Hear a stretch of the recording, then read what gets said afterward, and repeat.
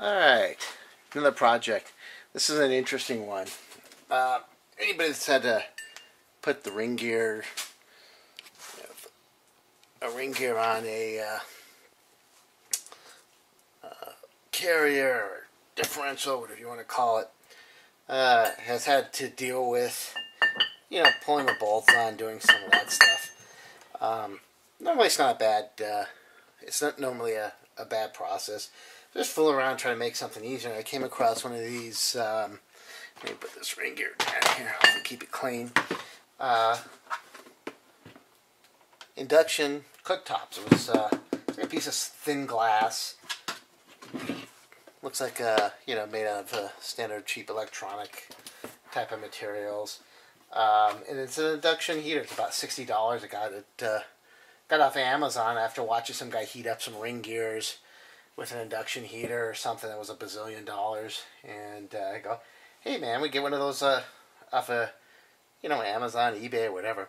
And I thought I'd be able to put the bearings on and the ring gear, but after fooling around with the temperature to get it hot enough, but not too hot, I don't think there's enough expansion to put the bearings on without still pressing them. So for the bearings, still needed to press. Well, that's easy. I just used some of the scrap pipe that I had and made a little thing in that. It's always worked out well.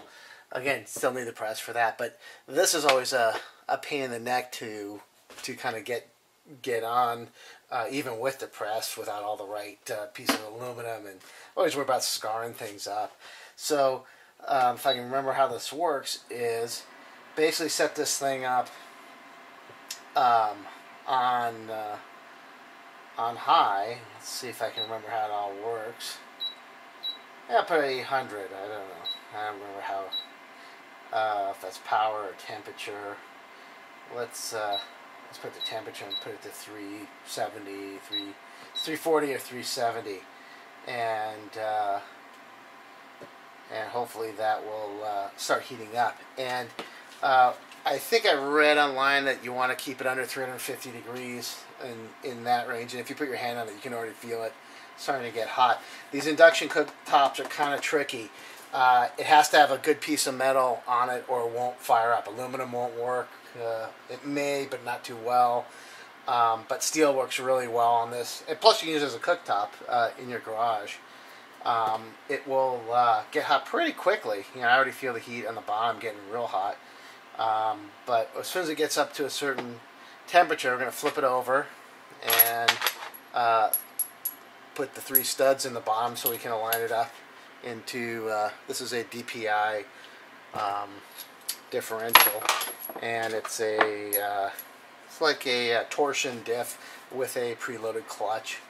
Very light, super strong, all that jazz. Really nicely made piece, made in USA, by the way. And I got it from, I think I'm in California, so I didn't want to buy it direct from DPI. So I got it from Coleman Racing, and it was still way cheaper after our taxes, the shipping, all that stuff is still way cheaper than me buying it in California. So thanks California for making it attractive for me to buy race car parts made in California from the Midwest. Anyways, it's getting hot. One of the other things that's nice to use is the Fluke infrared thermometer, and this will give a nice reading. It's kind of hard to see with the bright lights and all that, but we're about, depending on where you put it, about 100 degrees or so. Parts are getting hotter, but as soon as it gets up to, I think we did 325 last time on the core of the gear. And it takes a couple of minutes, but it's already getting hot to keep your hand on. So let's see where about 102 right now. And once it gets going, it gets pretty hot. I can't remember if I had to jack up the wattage to get the gear hot enough to do it. But the other piece you'll need is some welding gloves. And one of the things you got to be careful is as you're handling the bottom of the gear and through here, you don't want to get any scrap or dirt or pieces left over from your welding gloves on the base of the ring gear as it drops on, because you don't want any of that dirt underneath there. So as this heats up, I'll ramble a little bit. So as I said, I got this from Amazon. It was about, I think, $59 shipped or something like that. You can use it to heat bearings, and what I used for that, I don't have it here, but you know, you need something a little larger than this to trigger it to know that it's got some steel on it, so it'll start to conduct. You can't turn it on without metal on it. That's the downside. So trying to use small metal or bearings, you need to have a heater plate that you dump on. They actually sell them for aluminum cookware, but I think it defeats the purpose of the induction cooktop if you have a piece of steel with a pot on top of it. The whole idea is it's supposed to heat with magnetism or induction or whatever you want to call it. Again, it's getting real hot now, and let's take a temperature. Let's see, about 110, 112. And we'll get up there. I think you can kind of tell too, because it starts giving off a little of the oil. This might not have any of it, because it was a Strange Engineering polished gear set, which is kind of nice, and it looks nice for sure. It makes it a little harder to get the markings on when you start doing the gear marking compound, because it's kind of hard to see, but it's a trade-off well worth, I think.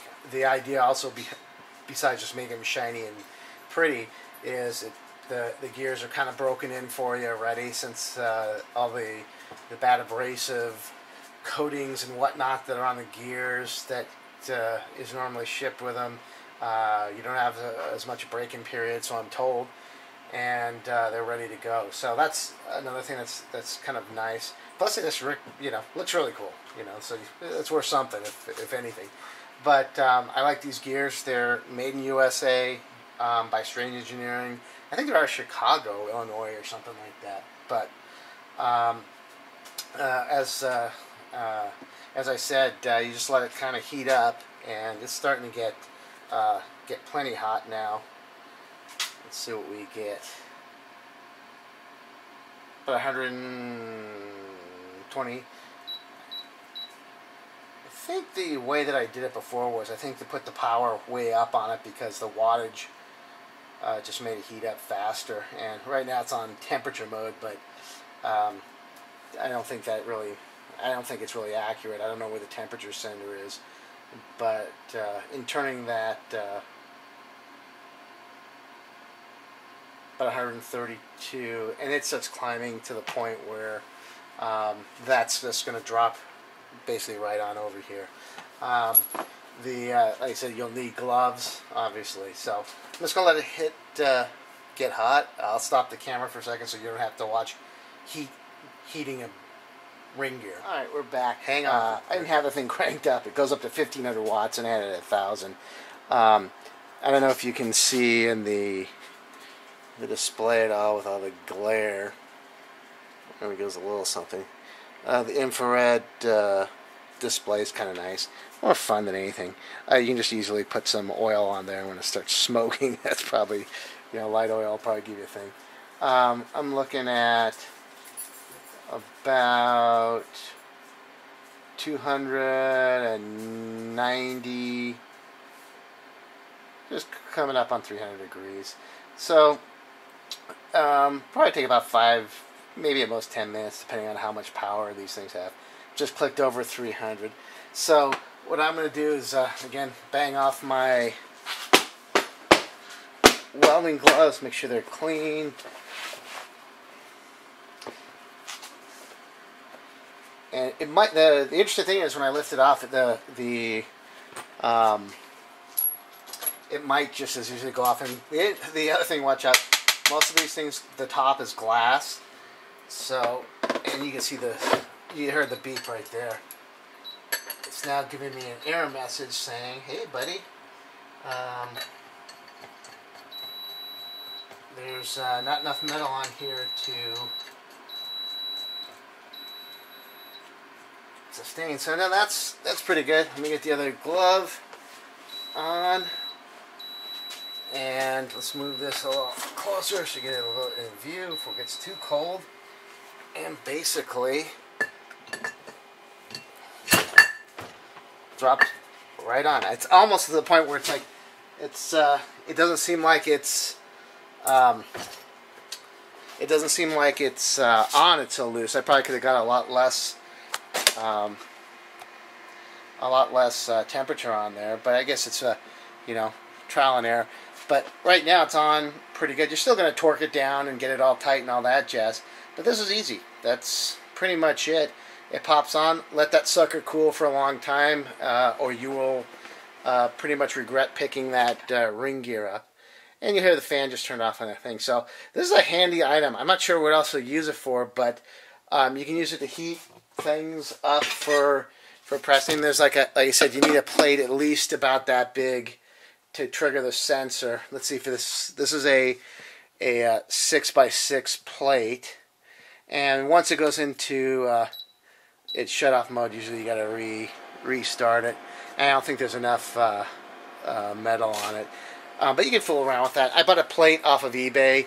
It was an 8-inch round, 1/4-inch piece of steel plate for about $15 shipped, and they also sell plates like that at the Bed Bath & Beyond or something for folks that have the induction cooktops and want to use their old type of aluminum pots or other things that aren't iron or steel based.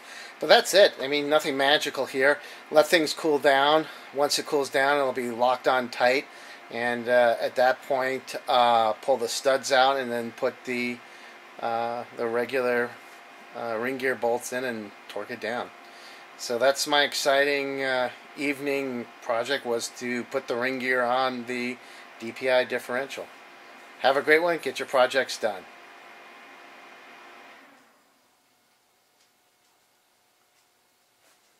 And out.